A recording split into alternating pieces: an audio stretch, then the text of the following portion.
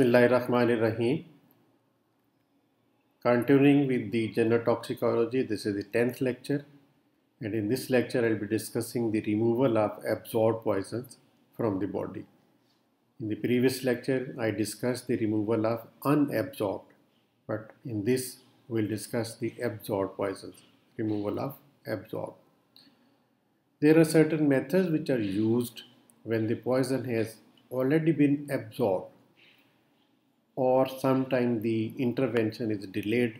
Then to get rid of the absorbed poison, the certain processes or methods are used. For example, forced diuresis, that is the urination is increased by certain medication, and the poison is excreted through the urine. So the forced diuresis. Then dialysis, whether it is done the peritoneal dialysis or the hemodialysis, and this is also a very effective method to get rid of the absorbed poison. Then hemoperfusion, we perfuse the blood with certain ingredients and get rid of. Then plasma exchange and exchange transfusion. In plasma exchange, we only exchange the plasma, but exchange transfusion, the whole blood is exchanged. So the first method, the forced diuresis. This is based on increasing the volume of the flow of urine through the kidneys. That is, certain drugs and certain medicines are given which increases the excretion of urine through the kidney. And when the excretion is increased, the drug which has been absorbed is washed away with the urine. For example, mannitol is given. Mannitol forms the forced diuresis. Then furosemide, this is a drug which increases the excretion of urine. And the main objective is to maintain 300 to 400 milliliters of urine output per hour. So this is the pace at which the urination is increased, that 300 to 4 ml of urine per hour, that is the forced diuresis. The limitation of this procedure is that the chemicals not absorbed will not be excreted.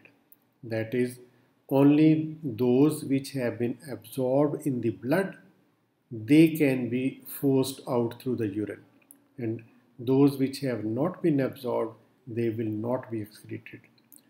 And this is not presumed as a good method for protein bound drugs, because the protein bound drugs, they are adherent to the proteins circulating in the blood, and they will not be excreted.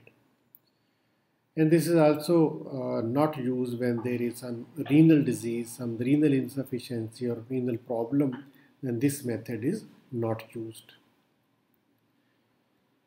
The precaution in this technique is that first assess the renal functions, acid-base balance should be maintained, and the cardiopulmonary status should be assessed. So continuing with the forced diuresis, you also have to assess the renal function, the electrolyte acid-base balance, the cardiopulmonary status, and the central venous pressure. So these are the precautions which have to be maintained during the procedure. Then sometimes the alkaline diuresis is done, and this is especially done when the poisoning is with salicylates, barbiturates, or alcohol.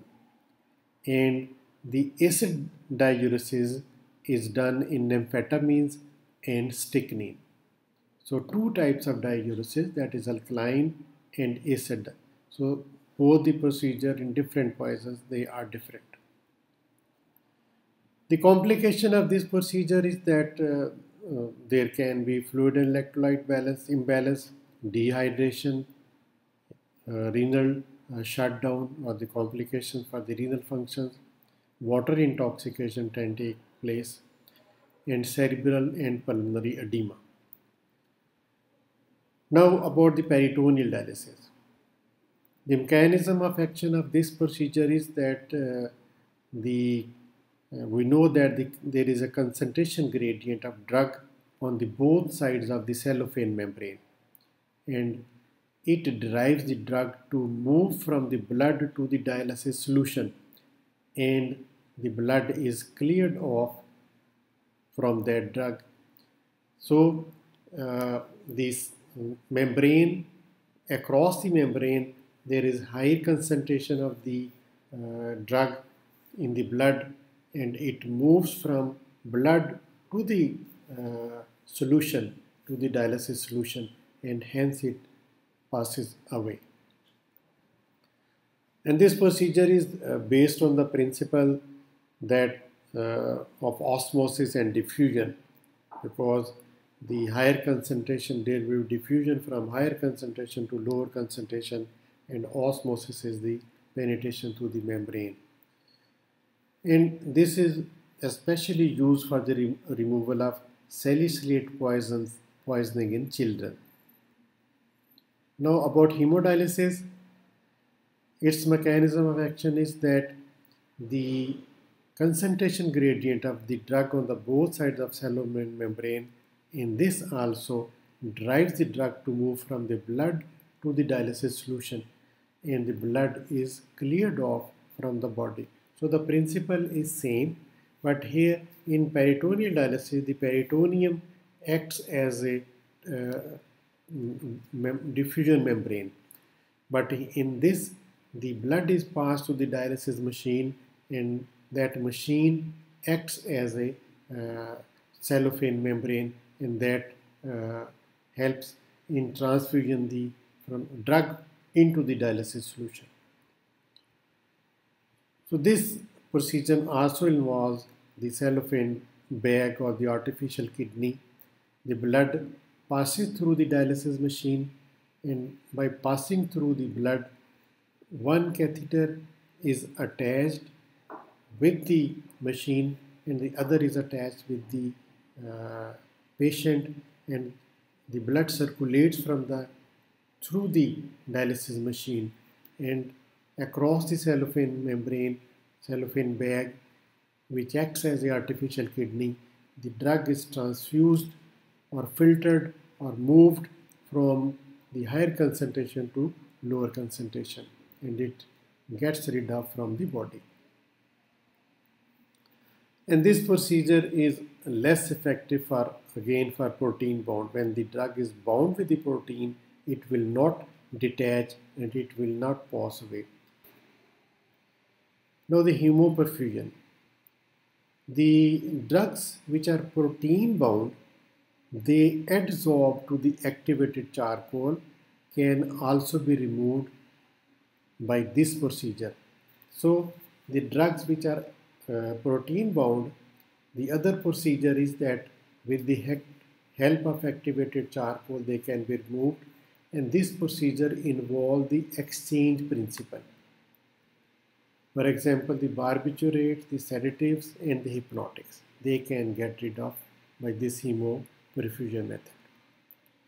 Then the plasma exchange, this is suitable also for the protein bound drugs.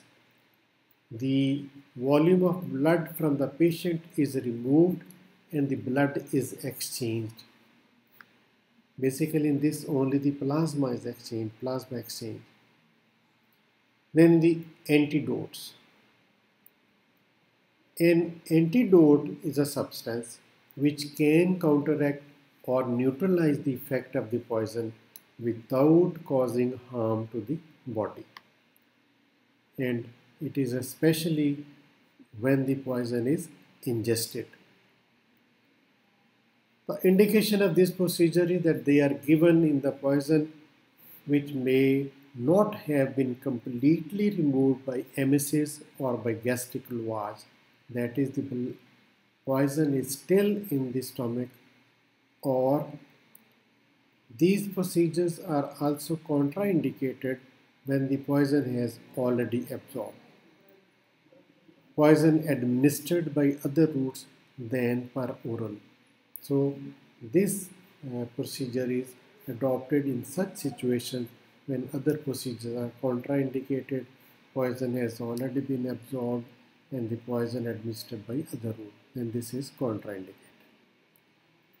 Now certain groups of antidotes which are used. Major, there are mainly four groups of antidotes: mechanical or the physical antidote, the chemical antidote, the physiological antidotes, and pharmacological or receptor antidotes. There are other two groups. They are the dispositional antidotes and universal antidote. So this is all about the lecture for the poison which has already been absorbed, the procedures which are active to get rid of this poison. We will continue the toxicology in the next lecture. Take care. Allah.